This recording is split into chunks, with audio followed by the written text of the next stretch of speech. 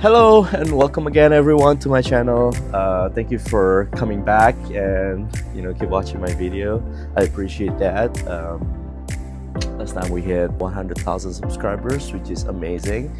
I really thank you guys for that, and hopefully for the next goals we're gonna hit 1 million. Okay, let's set that for as high as we can, and let's set that to 1 million subscribers. And today, as you might already know, that I am an animation director and supervisors by trade.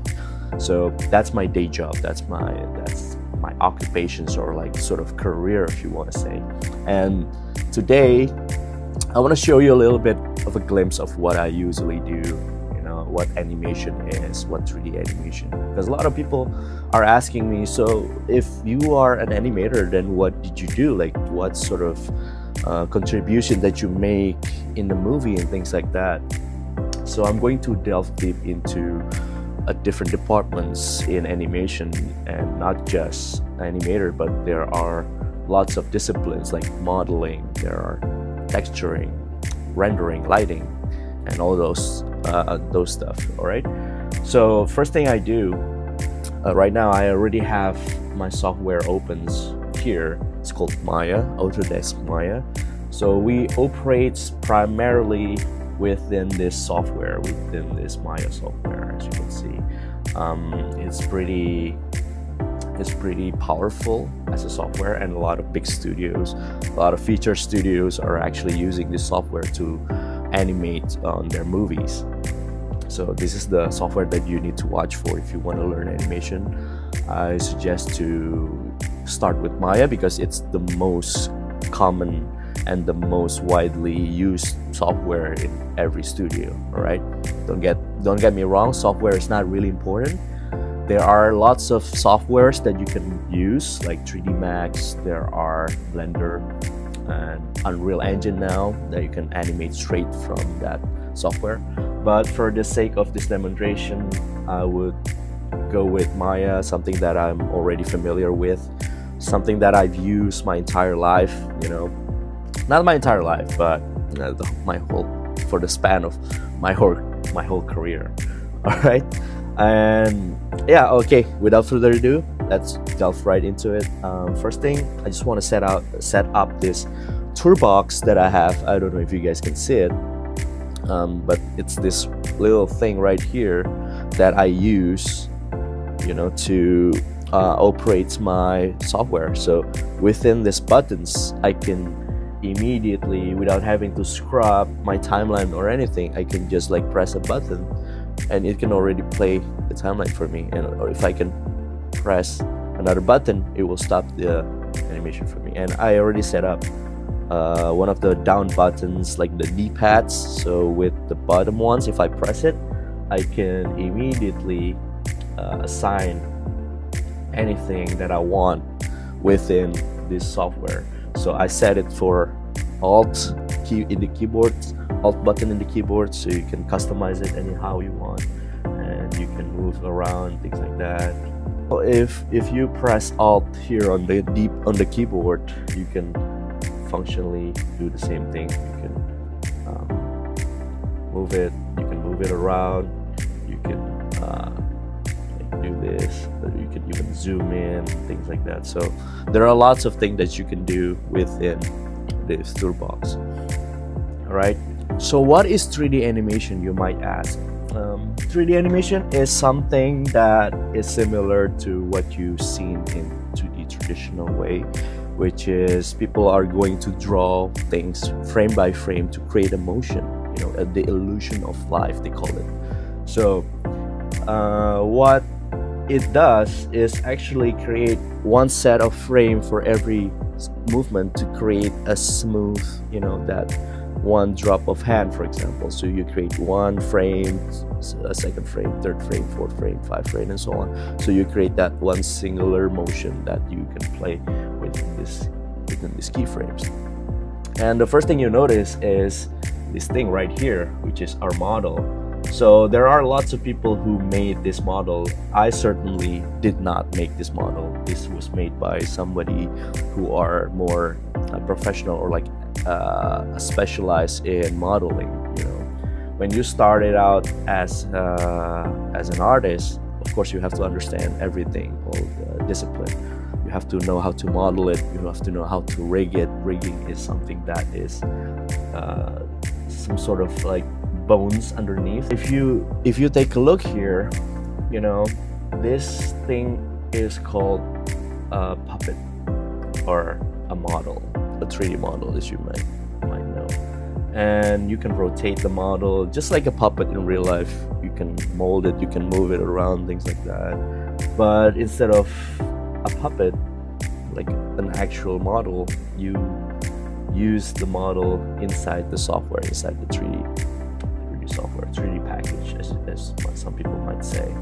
And then underneath it, you have this rig, like a skeleton under the model that you can move around.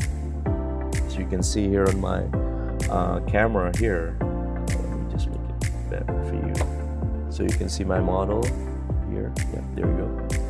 There are all sorts of things that is driving the character. All right.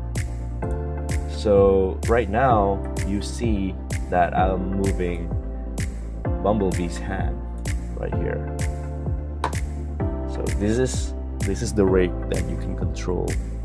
There are lots of things that you can control. For example, fingers here that you can rotate and move around and such. There are also spine here that you can move around, that you can do to either make your puppet moves up and down, the head rotations here, as you can see.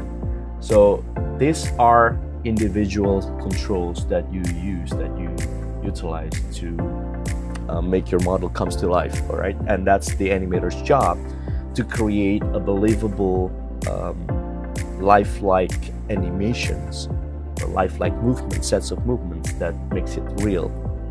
All right, so that's the first introduction to animation. Basically, if you can see here, you can start moving the leg as such, and you got to be careful as an animator, because you cannot just like move them without thinking, without a plan, without planning.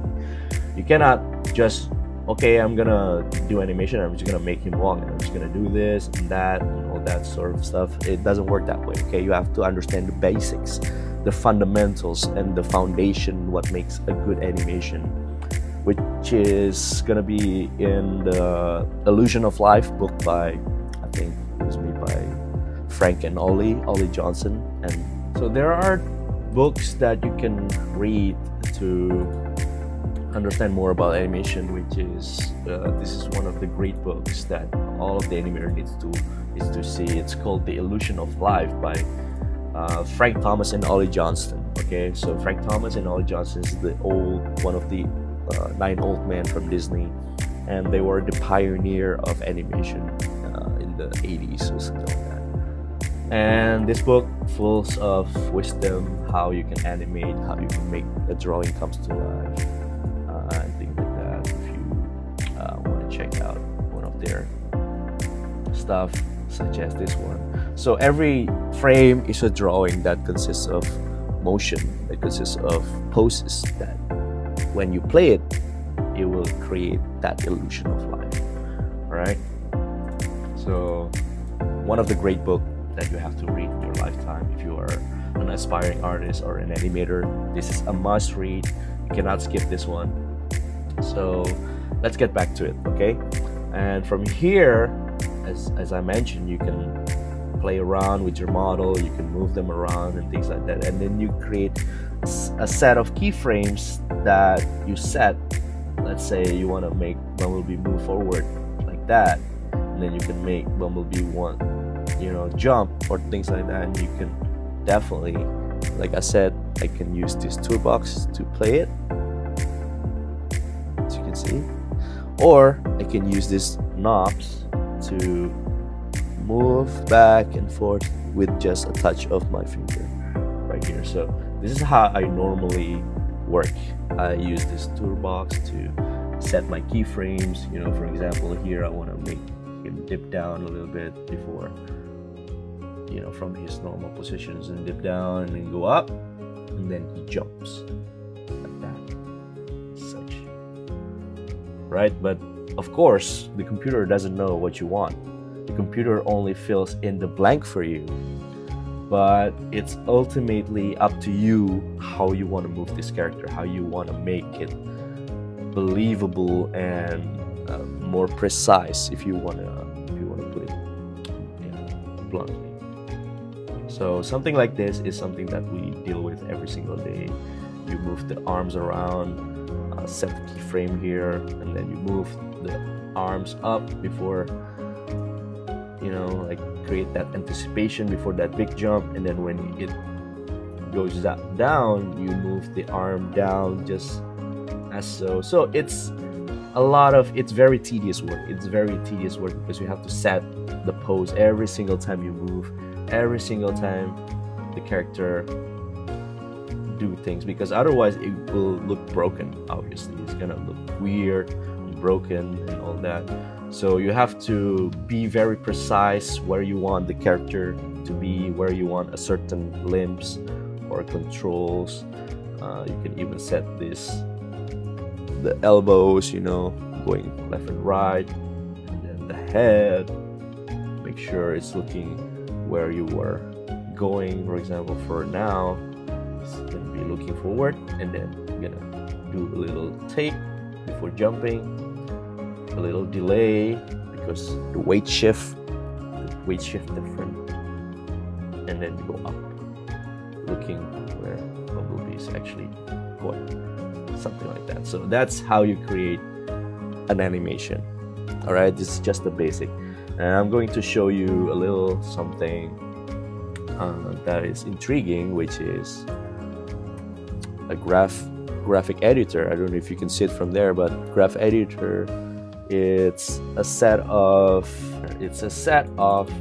graph that you use or manipulate to make sure like the character is moving. If you change the graph, like going up or down, so it has translation, it has rotations, it has a lot of different things that you can actually manipulate. So it has rotations, it has translations, and when you want to view that, you know, as you can see, as you are manipulating the graph, you are also manipulating the puppet, right? And this is one of the examples that I make. So alright, so I have this animation open, right? And what I usually do is set up my layout in a way that I can work with three different sets of monitors. All right, so what I normally do is this one to animate, because it has a lot of information that I can move around in my scene, in my viewport they call it. I can move around, I can select my character from here, I can do a lot of things, you know, like select that character, or if I want to move him around. But the top one will be my camera. Okay, this is going to be a set camera that you cannot touch, that you don't move around. You're just there as a final representation of what you're going to see on the big screen. But in this viewport, you can zoom in, you can move them around, whatever you want. And the other one is the graph editor, where you have this, it might look complicated in the beginning. As you can see, it has a lot of information that you might not understand, but eventually you will learn to love it, because this is where your animation lives, right? And like I said before, it's a tedious work. There are lots of things and consideration that you take for each single frame, and 1 second of movie, it consists of 24 frames. So just imagine how many frames that you gotta work for a whole 2 hours movie. That's why there are no one animator in one movie. There are hundreds of them, or like usually in a big budget movie there will be around 30 animators, 40 animators for animated feature like Disney or Pixar, there's going to be hundreds. With visual effects, there's probably somewhere around 20 or 30 animators, and that's enough, because live action, you only work on the VFX side of it, but full-length feature, full-length animation, for the whole 2 hours long, that's everything's animation. So there are a lot more animators involved in feature. But yeah, as you might see here, if I play the animation, you can start to see that, you know, you can see Bumblebee working here. I'm going to open my camera sequencer. This is where our animation lives. Sorry, our sequence lives. So if I play from here, if I play from my camera sequencer from here, you can start seeing that, you know, this is basically what I do.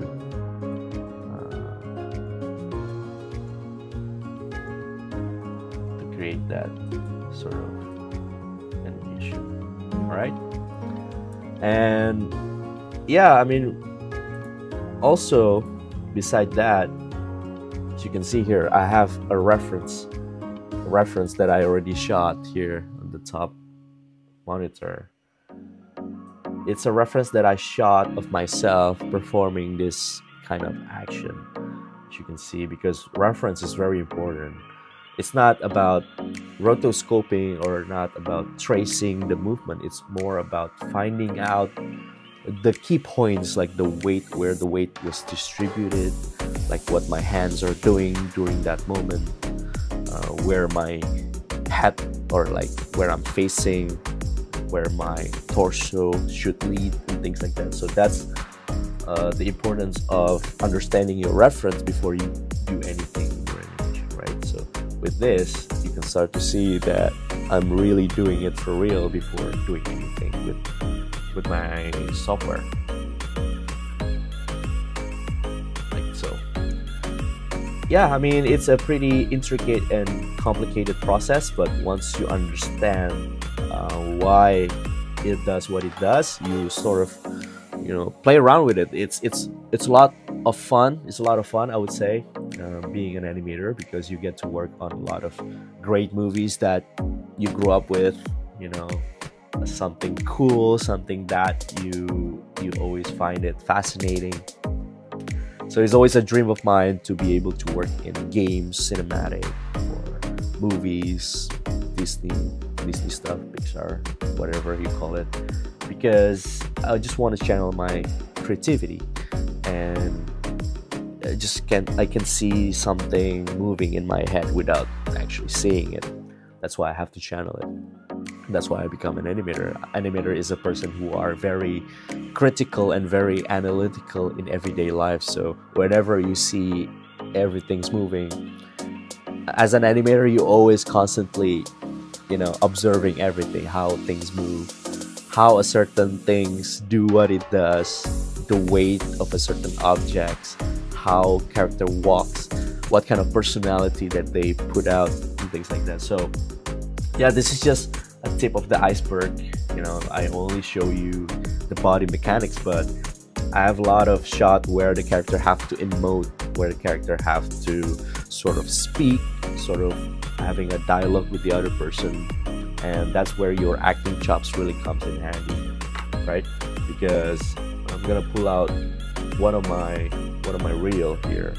So I have this acting that I do. So basically, she's really terrific, though. Yeah, she is. What a beautiful person. I mean, not only on the outside, but she really has an inner beauty, don't you think? so I mean, yeah, I don't really know what you see. yeah, this is just something that, as you can see, I'm shooting myself here, right? And this is my reference when I'm acting, and I'm just gonna let you guys watch it for now. I mean, yeah, I don't really know what you see in the fragment, but Yeah, it must be hell living with Ted Danson. That's gonna be hard. she's really terrific, though. Yeah, she is. What a beautiful person. I mean, not only on the outside, but she really has an inner beauty, don't you think? So yeah, that's about it. You know, it's all about creating a performance from your own acting job and translate it into the 3D characters that you are animating, basically. And this takes practice because not a lot of people are comfortable in front of camera. So a lot of great animators, they come from a very timid person, a very shy person, and introverted sometimes, but they get to overcome that fear to make their craft better. So they have to get rid of their fear and just be comfortable in front of camera to shoot themselves as an actor. You know, just like Leonardo DiCaprio, just like everybody else, like Jack Gyllenhaal, or like any great, like Daniel Day-Lewis, you know, Denzel Washington, whatever you wanna call it, great actors nowadays, or Robert Downey Jr.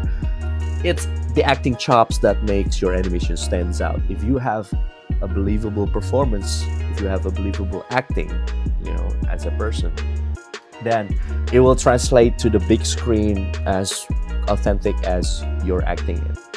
All right, so animation is a part of you, a part of who you are. So whenever you see a character on Pixar movies or Disney movies or VFX even, that's a glimpse of a part of the animator's life, or at least a part of the animator's experience and acting chops. You know what I mean?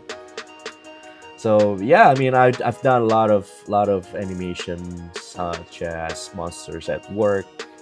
I've done Street Fighters. I've done visual effects shots like Maleficent, for example, like Sonic the Hedgehog, and also like a little dragon, you know, character like this, where the character gets to emote, and you know, this Mike Wazowski, like some of the biggest IP.